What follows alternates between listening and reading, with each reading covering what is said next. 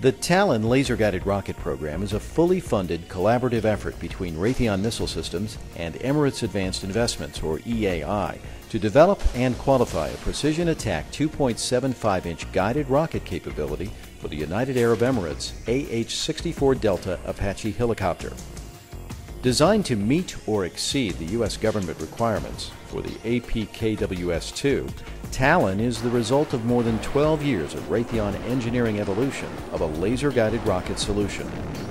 Birthed from the lessons learned in Operation Desert Storm, Raytheon has continued to mature technology to meet the developing needs of the aviation warfighter. As a result, Raytheon and EAI are pleased to announce that we are in the final stages of qualification testing and are beginning production of the system in 2011. TALON is the weapon of choice for the warfighter today. From the beginning, aggressive cost goals were established and achieved. Low cost is just one of the key advantages of TALON.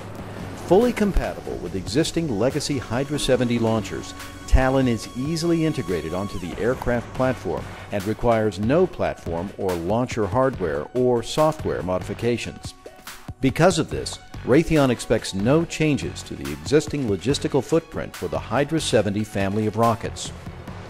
TALON can either be delivered as a screw-on guidance section kit or as an all-up round in a qualified shipping and storage container very similar to the legacy Hydra 70 containers. A robust, reliable design, including delivery as a wooden round, ensures a 15-year shelf life.